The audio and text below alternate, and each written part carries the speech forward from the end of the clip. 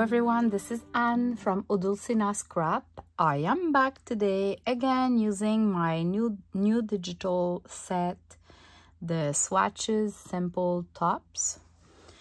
So as I told you in the last video playing with that kit, this next video is playing with bags.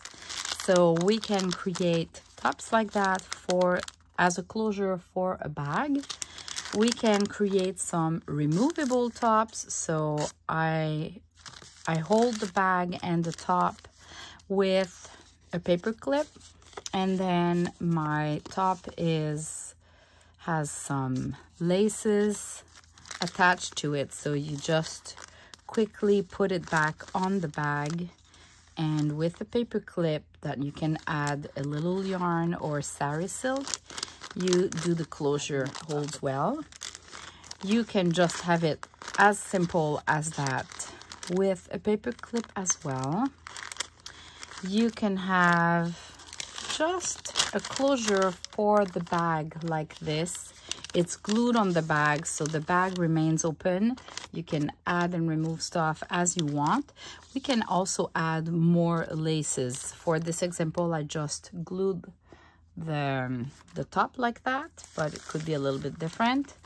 This one is a big bag, so I attached some laces, and I did a little hole and did like a little embellishment with an applique and some yarns and some tulle. So it is endless. We could use the same idea for an envelope. So if I'm taking this one, for example, I could put the top there and just use a paper clip to close it. And here you go, we have a cute envelope decorated, and we can open it as we want. So this is what I'm gonna do today. I want to show you as well how to do a cute little paper clip like that with fabric. It literally took me a minute to do that.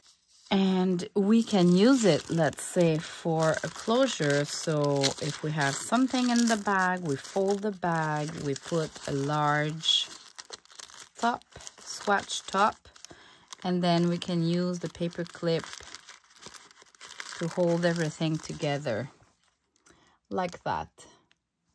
So why I came up with the idea of a paper clip like that is that I have a couple of paper clips that are like plastic covered, so I cannot make them grungy and rusted like these ones. And the other thing with the rusty one is that sometimes I just don't feel for stains, you know, because every time you kind of put it back, it adds a little bit of stain from the rust.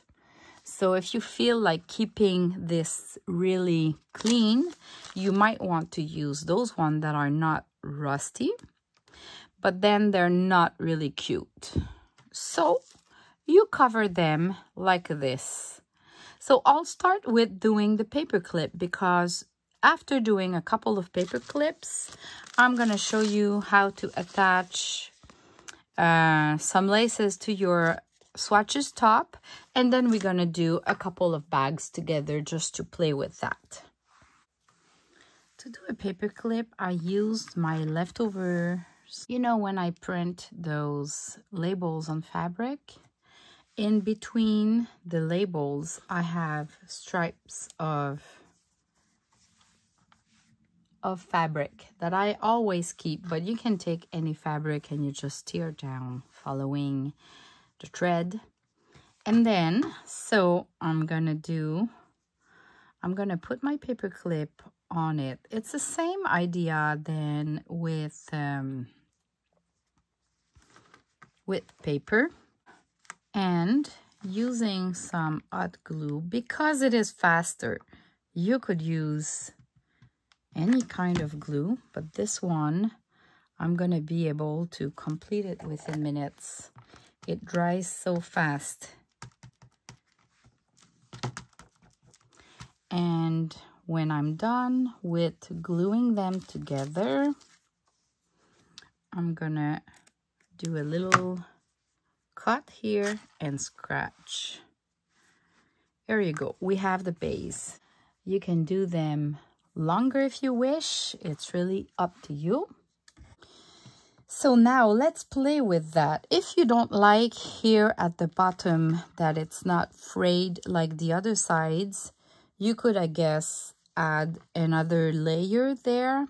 But the idea is that I'm gonna hide that. So let me go simple with a little piece of lace that I'm gonna tear on every side. Cut a little bit. Maybe I'm too much focused. Cut a little bit. Make it really like kind of damaged.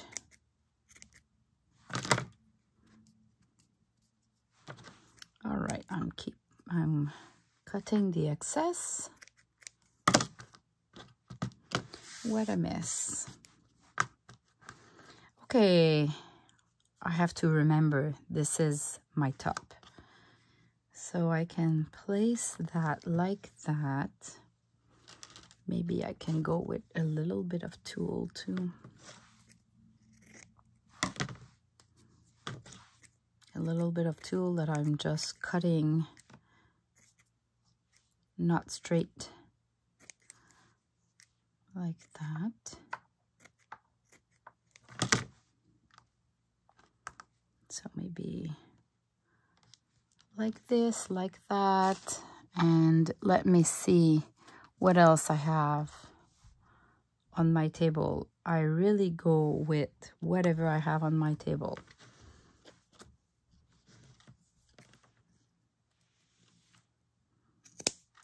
I have this, I have a little piece of that.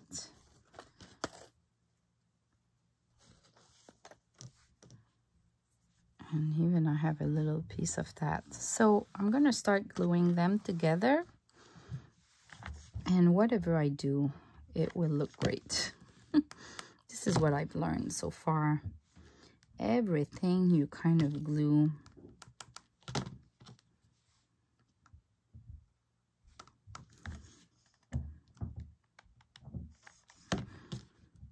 This.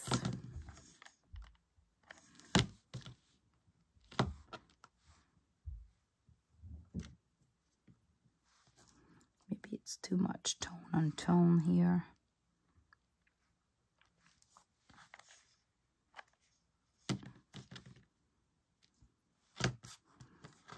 Okay.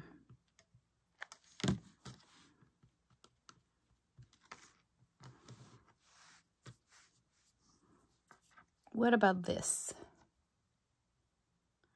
Let's do another one. Maybe a little bit smaller. I'll take a smaller paper clip.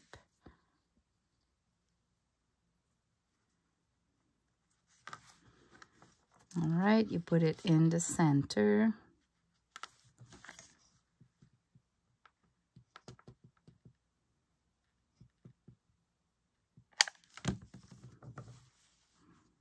Then you fold.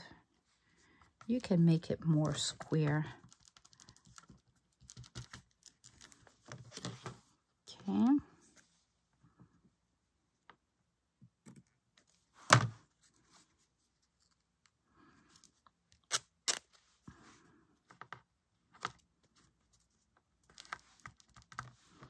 That is my front. Let's go back with some polka dot. I can't get enough of polka dot, that's for sure.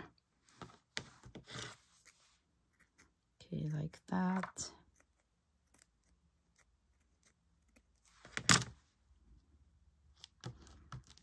Polka dot like that. What about this?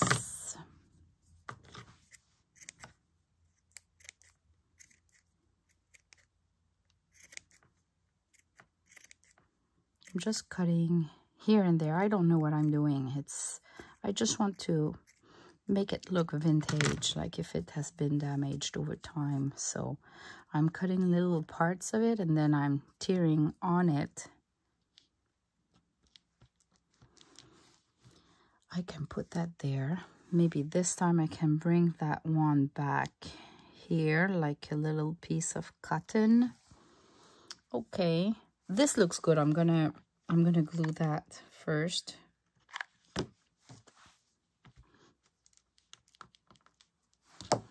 And they don't need to be glued everywhere, as long as they're glued somewhere and that they hold at one place.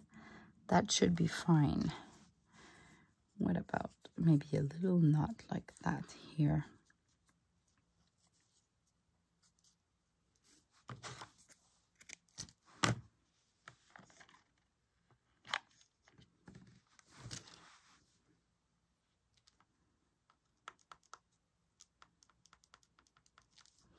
There you go.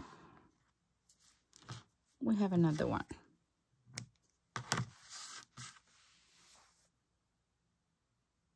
Simple, eh? And now I want to show you on a bag what it would look like. So let me take this one and I'll just grab any, let's say we fold that because we want to put little chocolate in that one. So I'm gonna pick the one for La Fabrique de Chocolat, which is like a chocolate factory. And then I can use the paper clip literally on top like that. Like it's hiding a little bit what's behind. But if we want, we can as well use it on the side. A little bit like that on the side. And it would hold as well. So let's use another one. Let's use a bigger one. I would fold. But these paper clips are good for anything. I will go for a big like that has just some writing on one side. So at the back, we're gonna have this written down, and at the front, we can decorate it fully. So let me just do one quickly.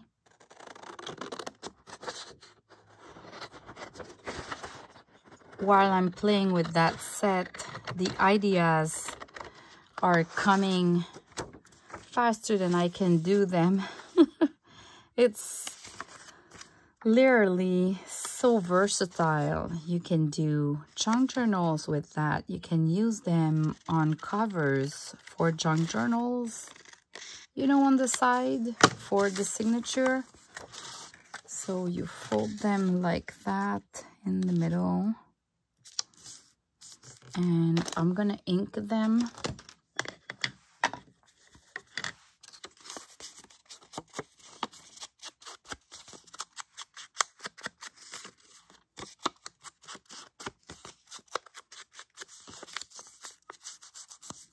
You ink the middle too.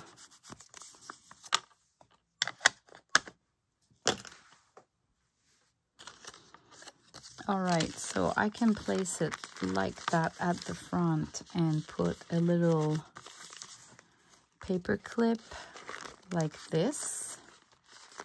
Or I could place it here because we would see magic. Or what I thought is that you can flip it. That would be the back.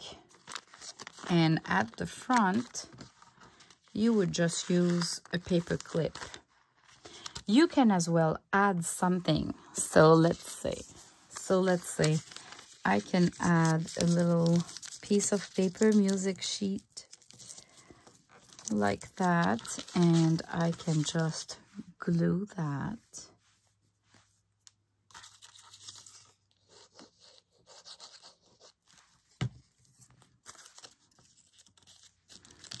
I can just glue it, and even I can add little flowers.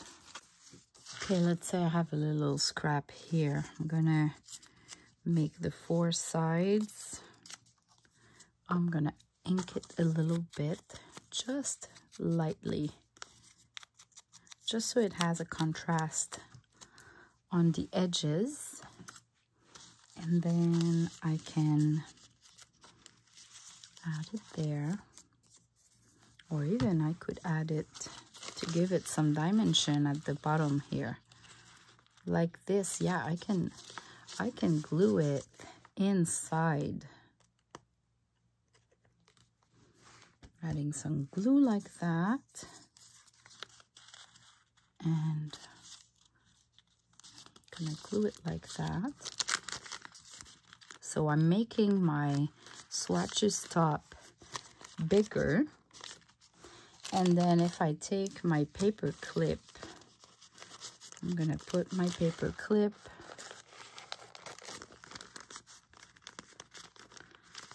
like that. So you have the bag, and at the back you still have something cute.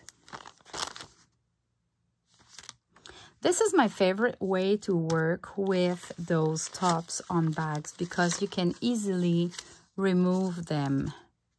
You can easily use them later on a page. Like, let's say I take a journal. So let's say this is a page of a journal. I can then glue it there as well. And it's kind of a tab, and at the back it would look like that. So it's not wasted at all. And even for that, I can add a little charm. So this is my paper clip. I can even add a little charm on the paper clip. So let me show you that. I'm gonna use my crocodile and make a hole somewhere not touching the paper clip, like this. And now I'm gonna put a little bulb pin.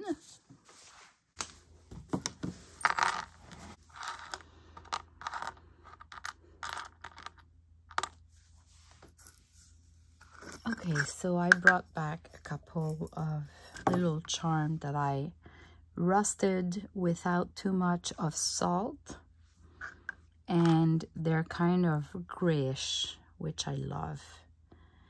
And I'm gonna put it like this, so it can fall like that. It's gardening stuff. I guess I should put that little I can put those together, and then to hide the top, I can put a little bit of chiffon silk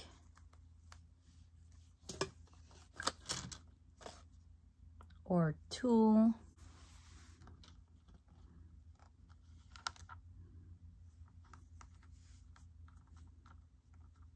Well, actually, I can put chiffon silk and tulle, let's say. So I'm going to take a scrap from here.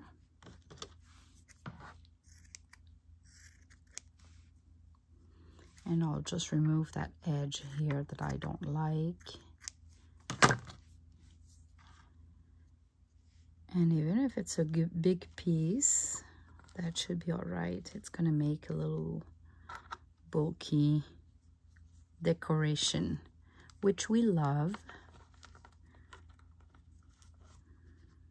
And I hold that with just a knot here, like that.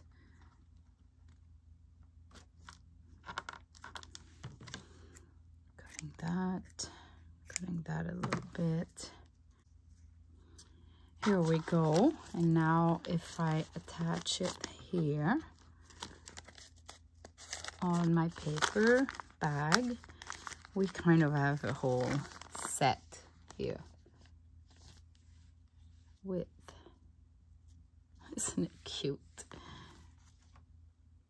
Look at that. I love that. Let's say I put seeds in it as a gift for a gardener. Someone who loves flowers or do the garden. Here you go. So cute. So cute. What about I can just glue it on the side of, you look at that, on the side of my bag, leaving the top not glued. So it's gonna be kind of a top spot here, but it's gonna hold here. So let's say I'm gonna use to put little, oh, Sourire de l'Ange. It's the angel's smile. So let me play with that. This idea that I had. As I told you, it's endless.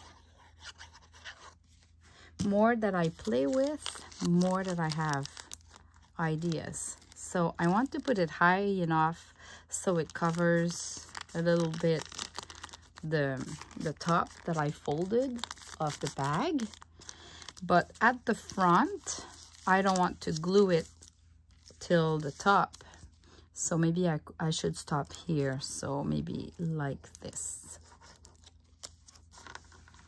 And I'll glue it like that. Now I can still open the bag. I can still go inside the bag totally.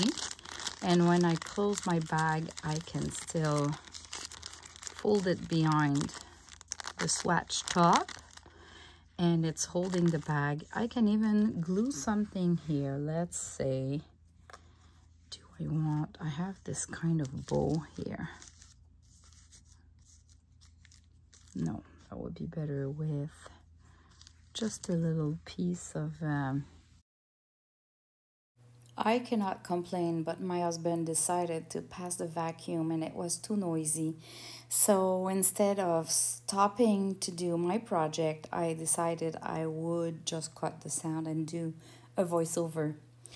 So what I did is I just found that cute kind of lace ribbon and just did a little deco with them, just so we have something. But you know how it works. Everything works, kind of. So the idea is just to have like that swatch top on the side that allows you to do kind of a tuck spot for the cover of the bag.